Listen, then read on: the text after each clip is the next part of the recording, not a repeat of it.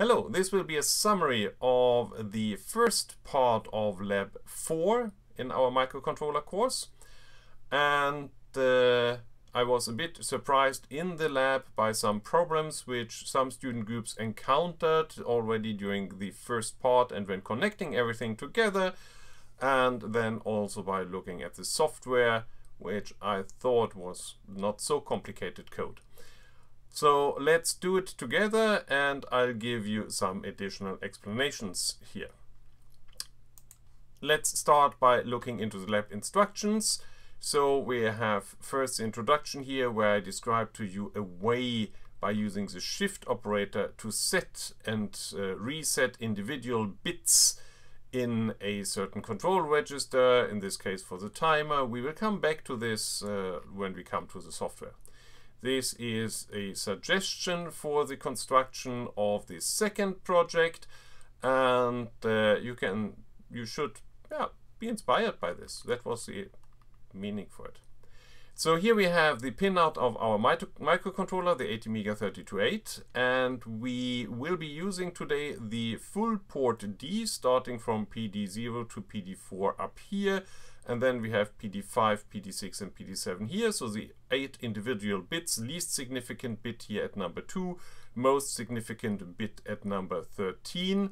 Then we will be using PB0, PB1, PB2 and PB3 also in the first part. And in the second part we will later even use PB4, 5, 6 and 7.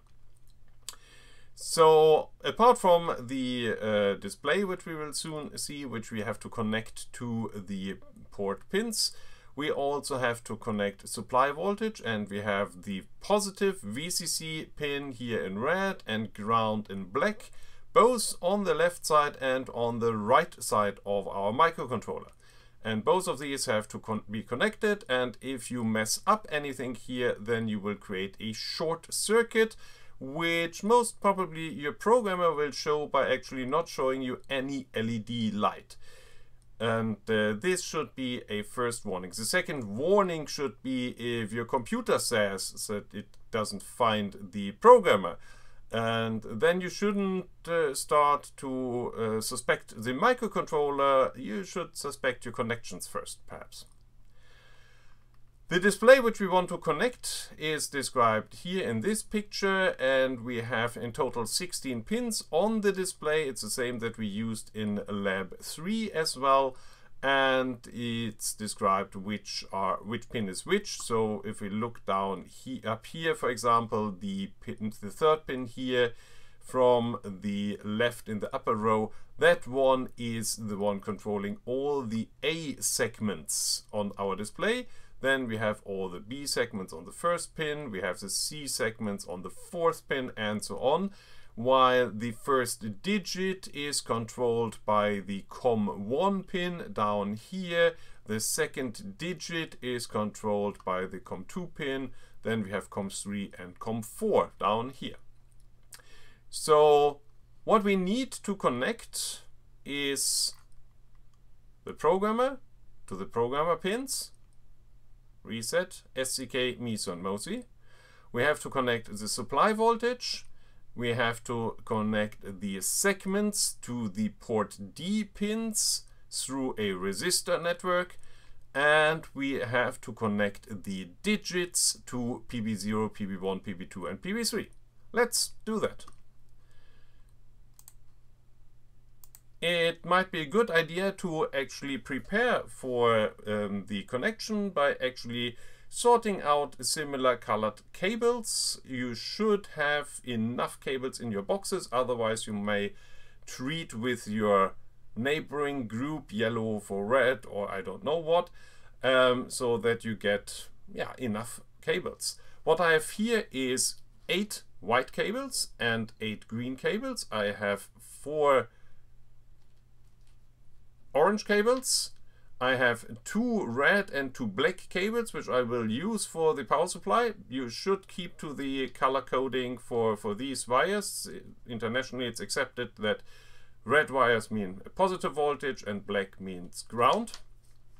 Then we have another 4 wires here in blue, We have the 8 resistor array here. These are 8 240 ohm resistors put onto a little holder in order to make it more convenient for you to put it into the breadboard, so that you don't have to pick wire resistors, bend the wires and put them in here. And then we also have our display, which we saw in the instruction. The text side here is the lower side. You can also see it by the decimal points. So that gives you the orientation between the graph in the instruction and the real part. And we have the programmer, and we have an HT2021. So let's start by putting the programmer onto the breadboard. I use a single strip breadboard. Here you have the double strip ones, but it's the same. We will only need one strip to build up this circuit anyway. And then you can see that we have VTG and ground and VTG and ground going to these pins on the underside of the programmer. These are meant to go into the supply rails, which you have alongside the board. This particular board here shows that it is uninterrupted. So we have a red line going all the way from the top to the bottom here, while the some breadboards in the lab are of this type, where you actually see there is a gap in the middle, and that means that the red wire or the red line or rail goes only this far, and there's a second one down here.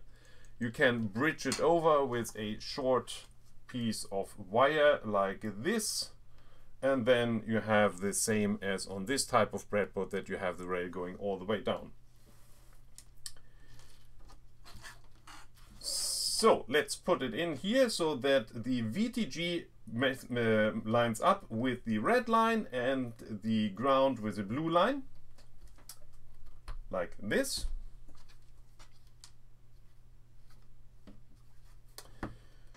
And then put in the HT2021.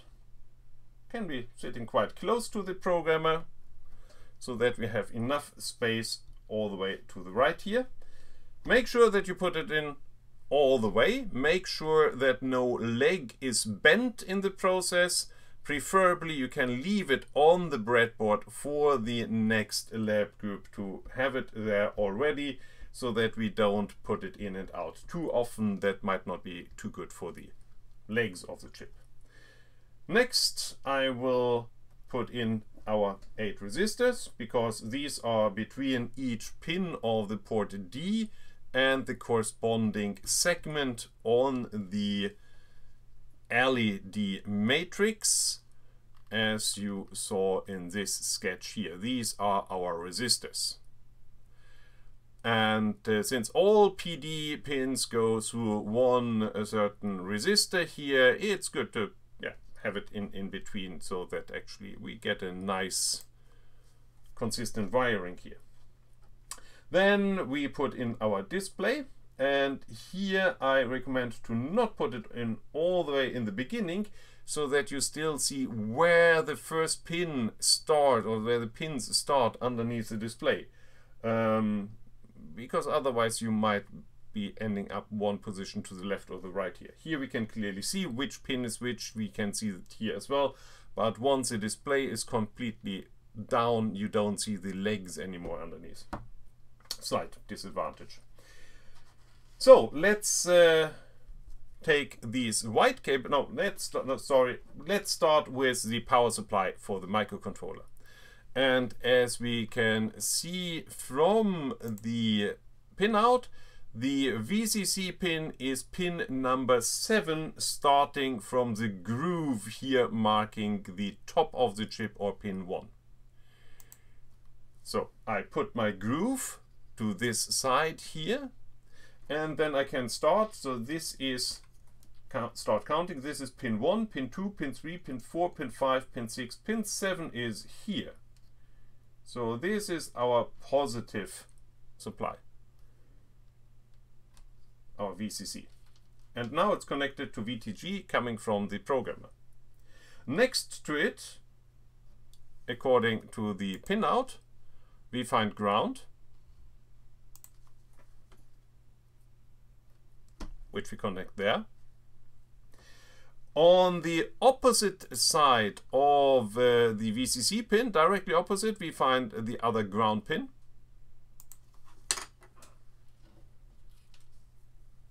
Which is here. And then we have the other VCC pin with one pin in between, which is a ref, which we will come to in the next lecture.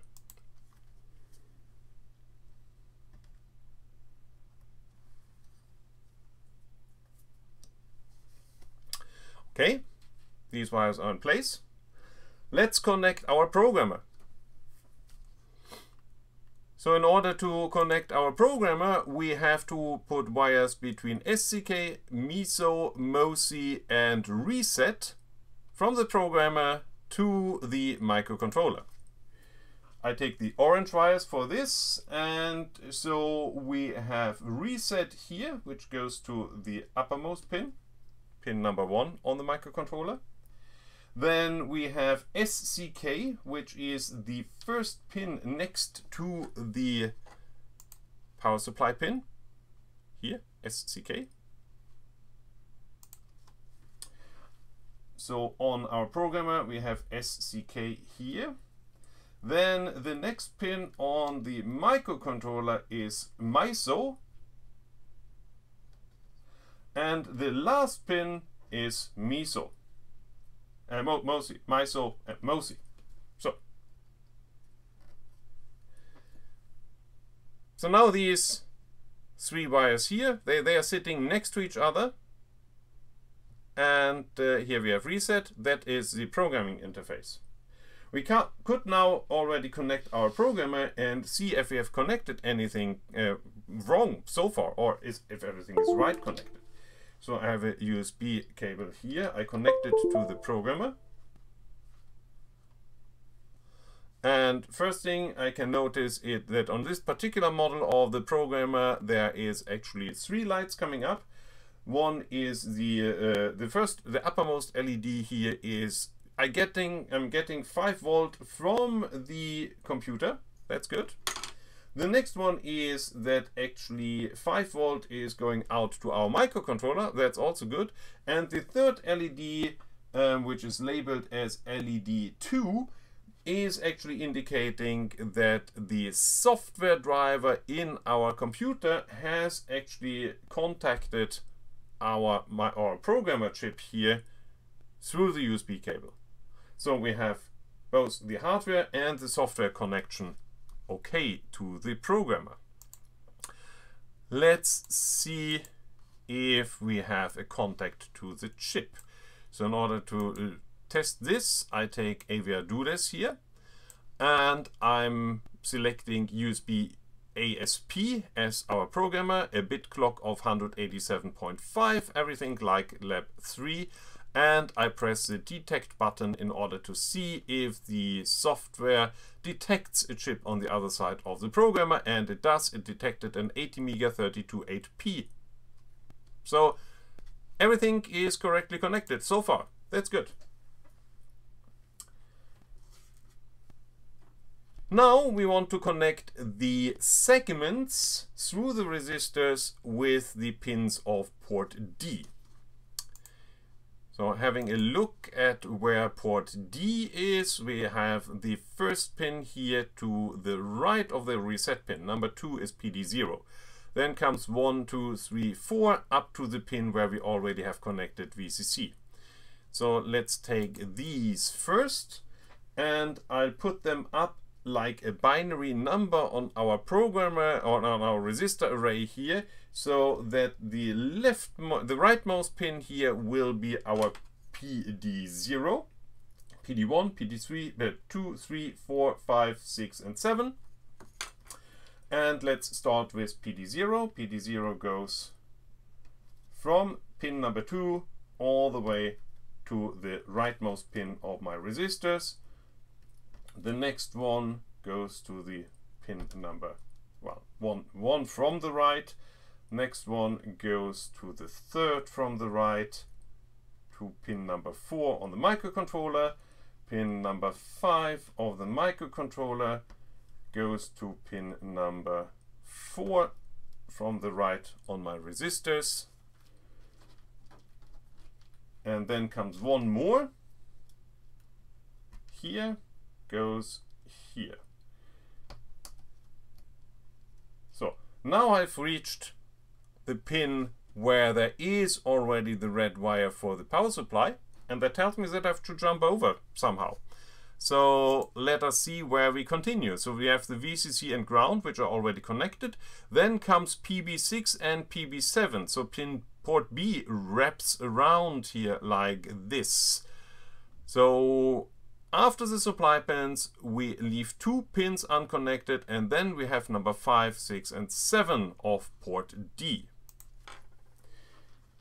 So we leave 1, 2 unconnected, and then the third one goes here.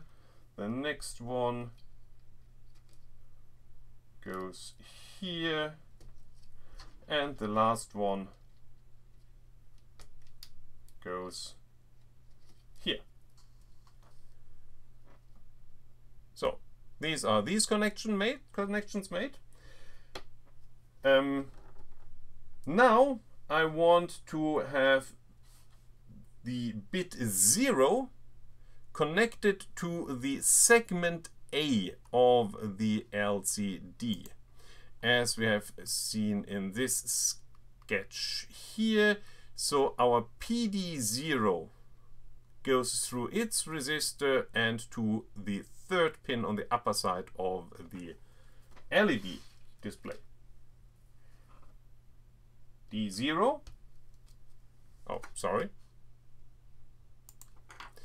D0 here, the first resistor from the right, goes to the third, 1, 2, 3.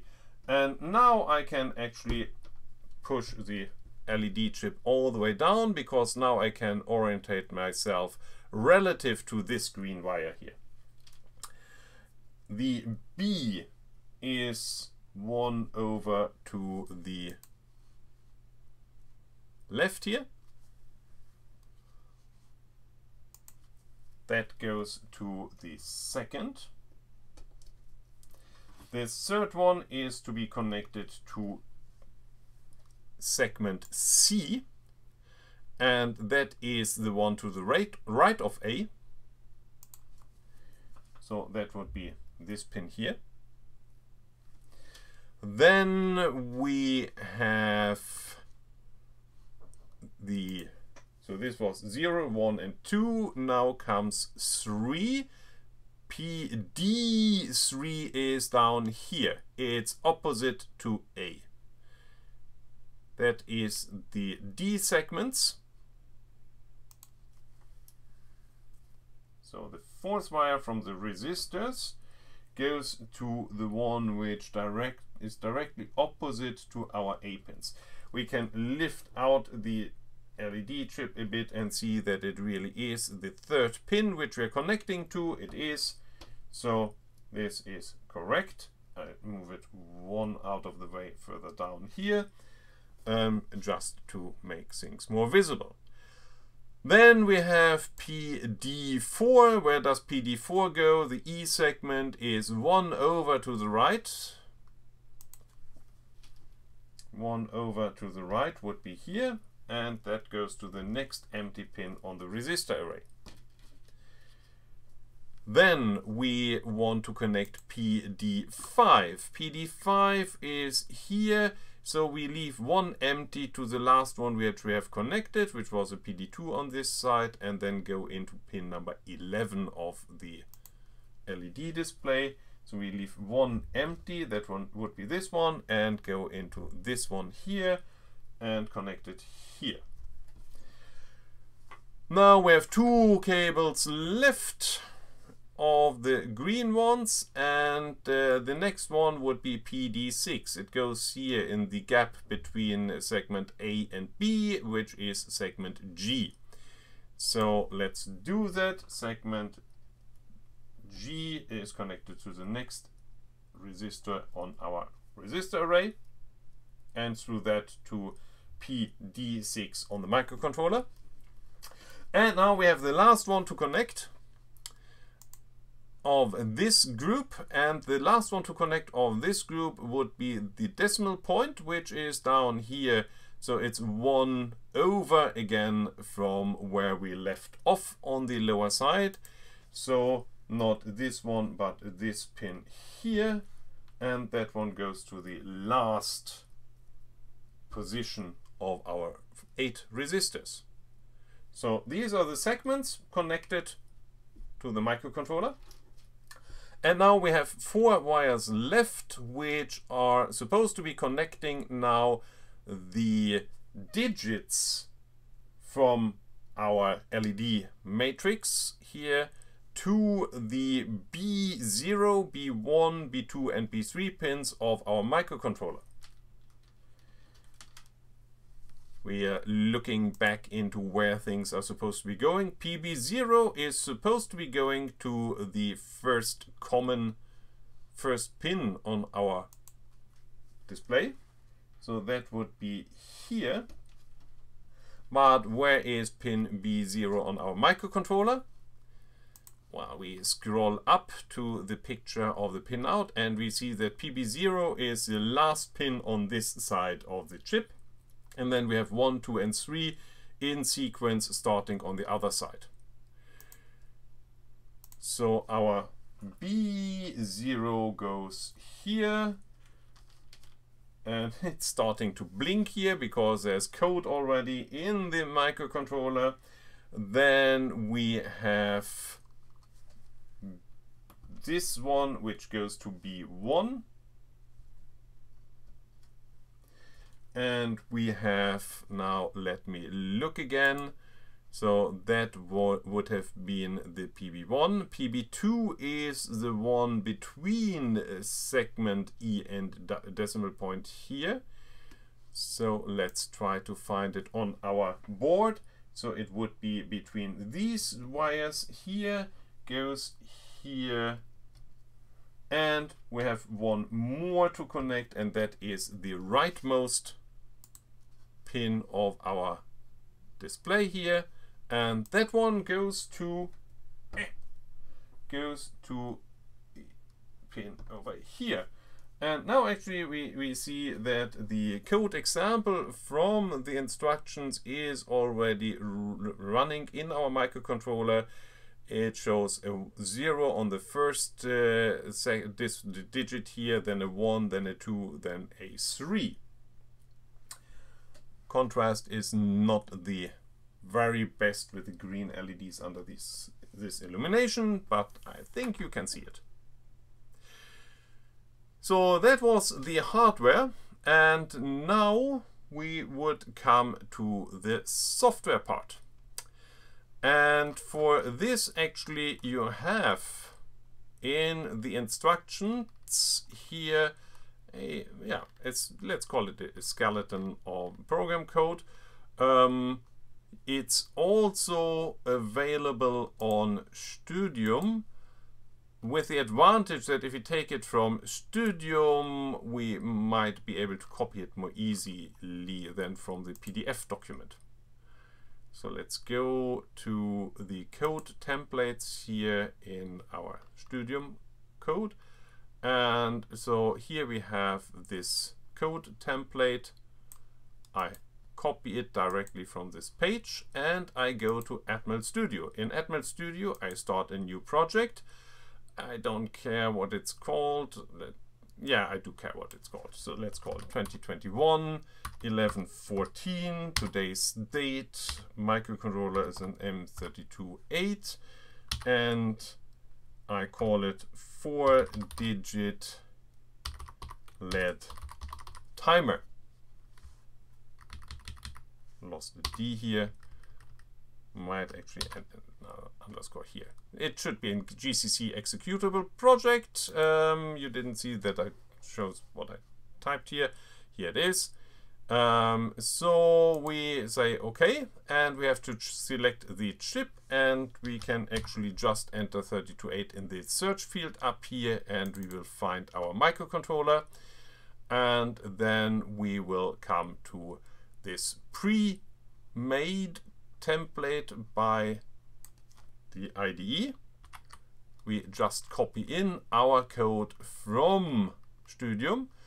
And sadly, a paste operation like this into Atmel or Microchip Studio messes up the indentation which I left here in these multi-row instructions. So I will just nicen these 3 lines up here a bit by adding the spaces, so that we end up under the equal sign with our OR signs here.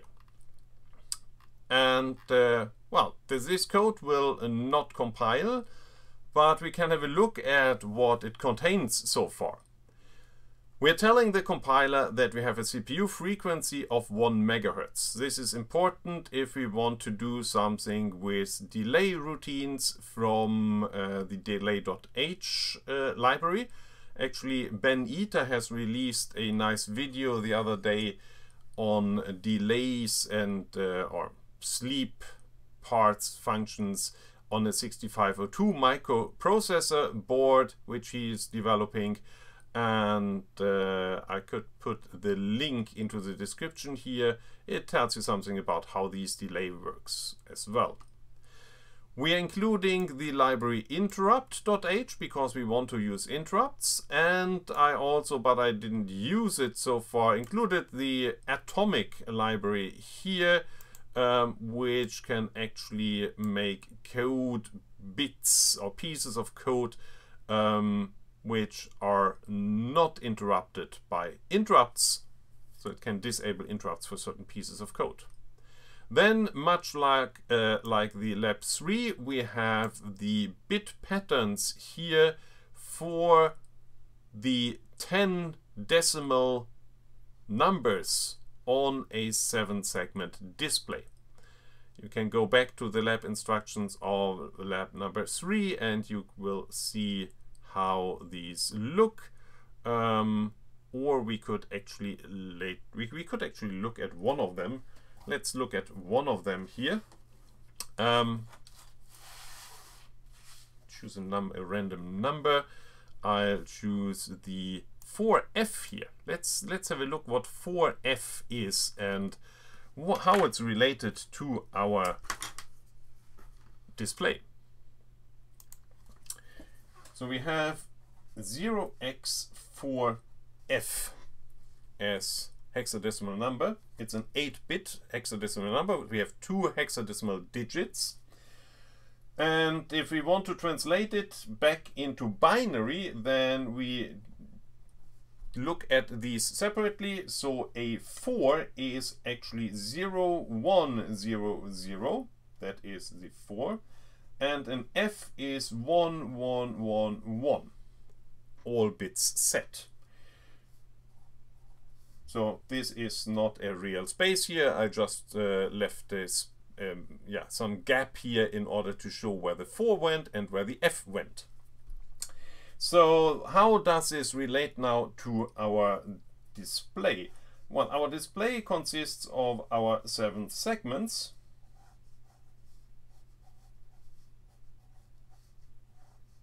Like this.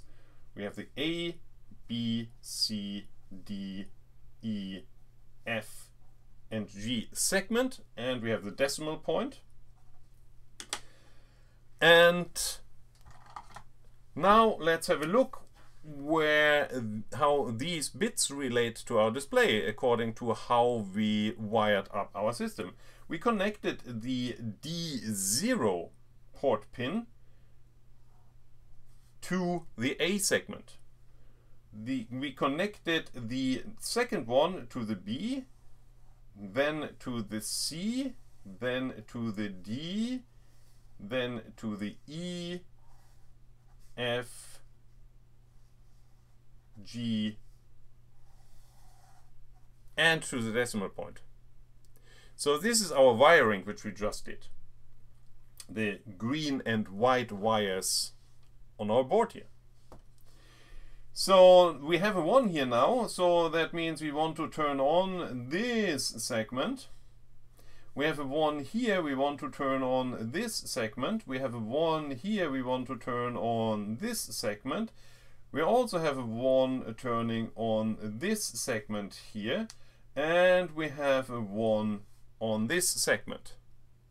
And you see that the number 3 evolved in front of our eyes here. So this is how the number 3 is coded in our font.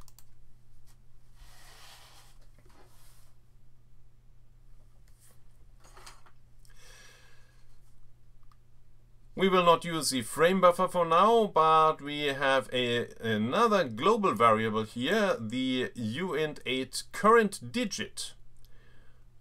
As we can see from the running code already, there's only 1 digit active at a certain time. So we are showing the first digit, second, third, fourth. First, second, third, fourth, and so on. In C code, we normally start numbering by 0, so this would be our digit 0, 1, 2, and 3. And here we store globally which segment is active right now. Then we have our main down here. Everything starts in the main. By the way, up here you can actually quickly go to the different functions which you have defined in your code. By just clicking here, we end up in our main. So this is where our processor starts its execution of code. And the first thing it sees is that it's supposed to be calling or executing what's in the function init, which doesn't take any arguments. So let's see where init is. Init is here. And we are setting the data direction registers DDRB and DDRD for the 2 ports which we are using. We are using connections on port D, the white cables here, and port B, the blue cables. On the port B, we only need the lower 4 pins, B0, B1, B2, and B3 as outputs. But on the port D, we need all of them. So we have the 0, 1, 2, 3, the 4, 5, 6, and 7 bits, all set to 1. All pins on the port D are outputs. Then we want to initialize our timer. And here we see already a couple of zeros filled in, and this probably means that we don't have to touch any of these. So some groups actually started by randomly writing over these with other information. But no, the only thing which you are supposed to be looking up is the underscores here where there are gaps. And it's described in the text of the instructions that you are supposed to be running timer 0 in its normal mode, and then this is defined by the WGM bits, as we will see in a second, and then the CS02, 01, and 00 bits here, they are actually responsible for setting the frequency which with our 8-bit timer will count. So let's have a look into the instructions again,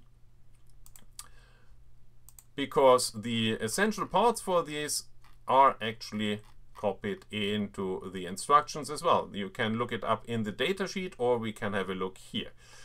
TCCR0A is the timer counter control register A. TCCRB 0B is the timer counter control register B. So we have in total 16 bits here which determine the functions of the hardware in the timer. There are 4 bits which actually have no function here. They are reserved for future use, as the datasheet says. So we can just ignore them. We see that the other bits, they all have names, and in the datasheet we see a detailed explanation of these names in general, and if there are 2 bits which belong together like these, or 3 bits which belong together like these, they are normally followed by a table describing all the possible combinations between the bits and what they will affect. So the WGM bits were the first bits which we had to look up, and they are all empty, and they are actually, or WGM comes from the waveform generator mode, which is the timer counter mode of operation, in other words. And we see that there is a mode which is numbered 0 here, where all the 3 bits are 0, and this is called normal operation.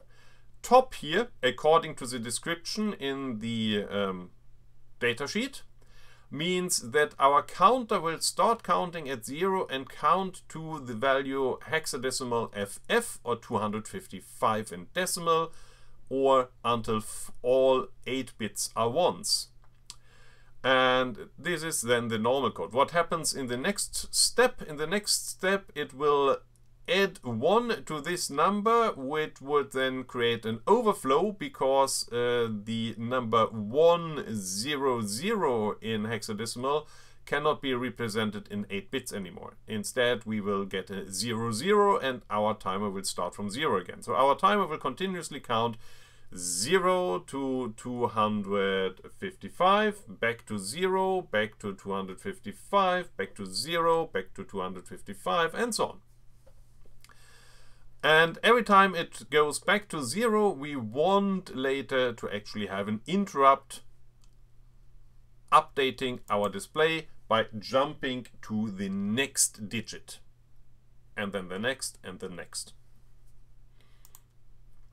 So what do we have to put into these bits? Well, WGM02 should be a 0, WGM01 should be a 0, and WGM00 should be a 0. So all 3 of these bits should be 0. So if I change these now to all 0s here, then the next question is what actually this whole construction does, which I've put up here. And for this we also go back to our paper over here.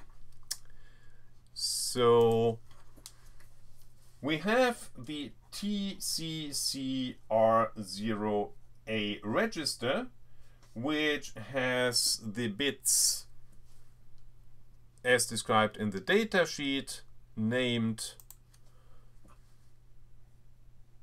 COM0A1, COM0A0, COM0B1, COM0B0, then comes 2 bits without anything, and then comes our, I have to put it a little bit shorter here, our W1 and W0 bit. So we have 8 bits in this register,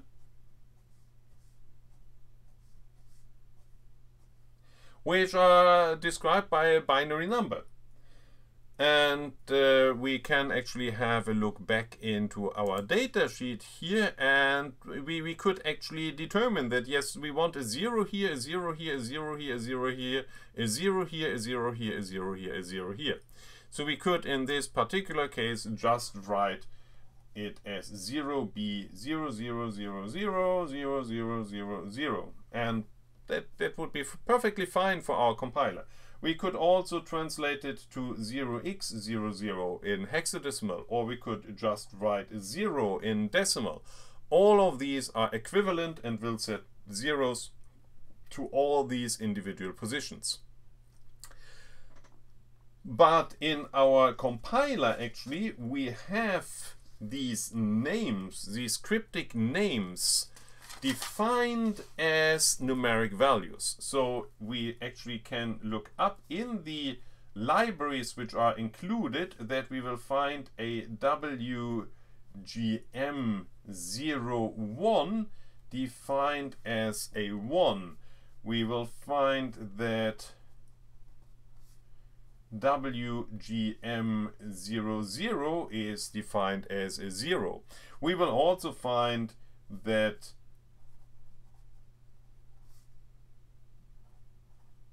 COM0B, oh, I shouldn't start it with B, well, B1 is defined as a 5, and that COM0B0 is actually defined as a 4. COM0A1 is a 7, and COM0A0 is defined as a 6. So what can we do with these? Well, we can actually do what you will find in the code. TCCR0A equals a 0, left shift operator, COM0A1, or a 0, shift left operator, 0, COM0A0, or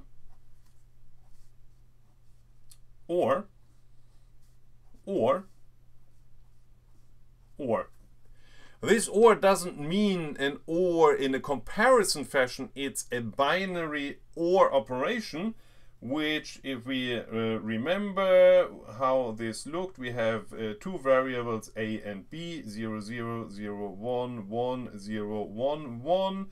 A or B gives us a 1 in the result if either one of the two or both of them are actually 1s.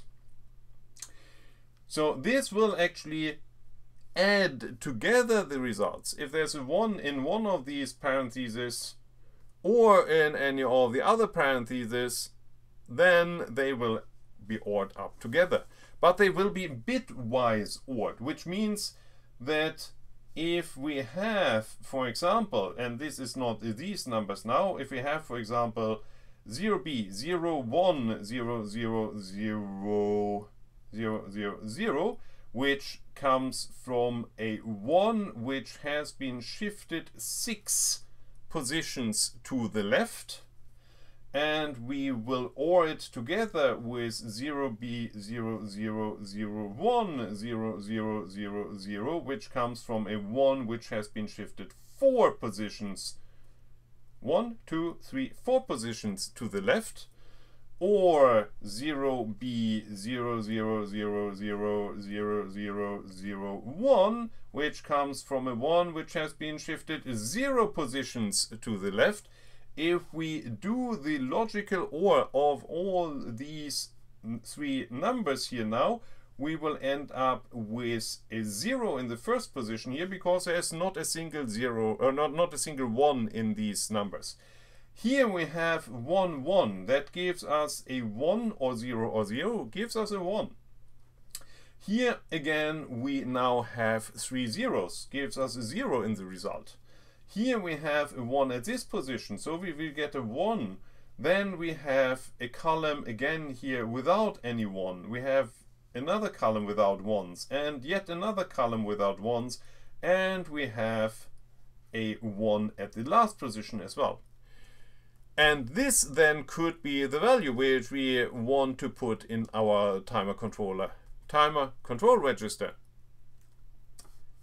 So by using the fact that the name of the bits is defined in the libraries, we can actually write in our source code which bit by name we want to be a 0 or a 1, and thus identify it later without actually having to count the bit position in a binary number like the ones up here. If we want to change something, we just change this one to 1, and then we know that we get a 1 at the WGM00 position, wherever that is in the binary number. So we have a look now at the data sheet once more, if I manage to find it. There it is. And so we also want to set the clock select bits here. And these are described in this table here. We have the CS02, CS01, CS00 bit. And if they're all 0, then the timer counter is stopped, which we don't want. Then we have a couple of choices here. How many is it? 5 choices. No prescaling, divide by 8, 64, 256 and 1024. This means the CPU clock, which is 1 megahertz, is divided by 1, by 8, by 64, by 256 or by 1024 before it goes into our timer. So by choosing, for example, the divide by 8 factor here, how will that work? So we have FCPU is 1 megahertz divided by 8 would be 125,000 hertz. So our timer would count with this frequency from 0 to 255. So 256 steps. This here is a step time of 1 microsecond. Here we have the frequency, and here we have the corresponding time. So if we have 1 million steps per second, that means that each step is 1 microsecond long. Here we divided by 8, so each of these is 8 microseconds long. So if we now count these 256 steps from 0 to 255, it will take us 256 times 8 microseconds. And that is actually should be 2048 microseconds. So every 2048 microseconds we get an overflow.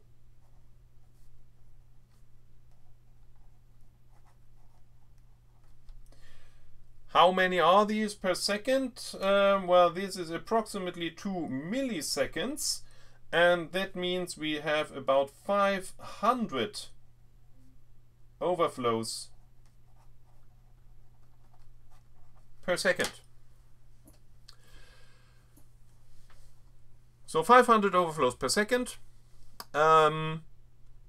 which means that yeah, every 2 milliseconds we would go from 1 digit to the next. Obviously it's going much slower right now, so it's not the divide by 8 prescaler. But let's choose the divide by 8 prescaler, and to do so we would have to set our bits to this combination here. CS02 is 0, CS01 a 1, CS00 is 0. So we go back to our code and do it. We write 0, we write 1, and we write 0. What happens in the next row? In the next row we are actually enabling the timer overflow interrupt. Also here, don't touch what's already there. It doesn't have to. We can later experiment with what happens if you change anything else. But for now, we only replace the underscores in the code.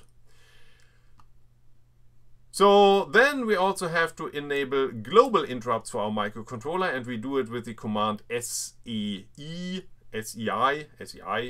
say, and then actually from this point on, every time an interrupt in the timer happens, because we have enabled the timer overflow interrupt, we will get an interrupt.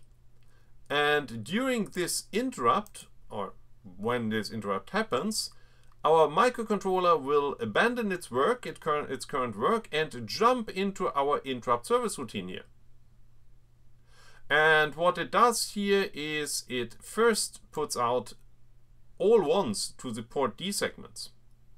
Comment says that this means all segments are off. Look back into lab 3 why this is the case if you don't remember. Then we take our variable current digit here, our global variable, and step it up by 1. So if it was 0 now, then we have a 1 now.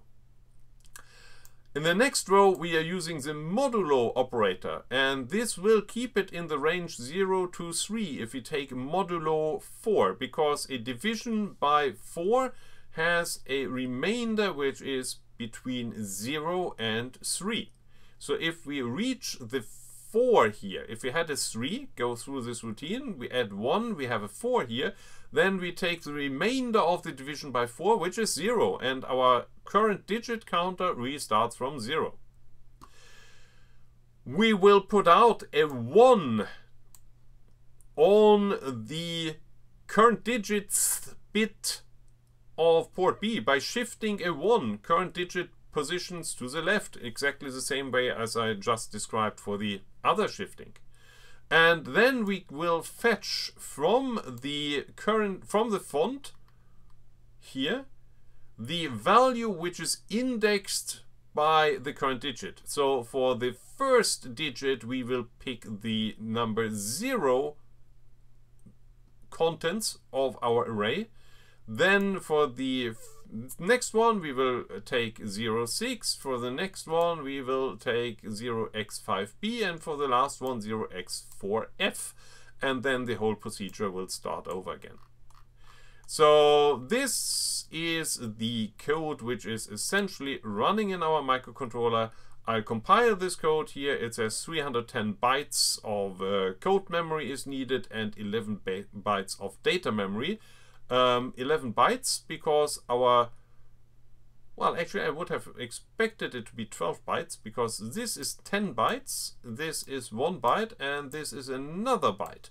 But one of these two variables seems to be put into a special, into one of the CPU registers for easy access. I assume it's the current digit which stays there.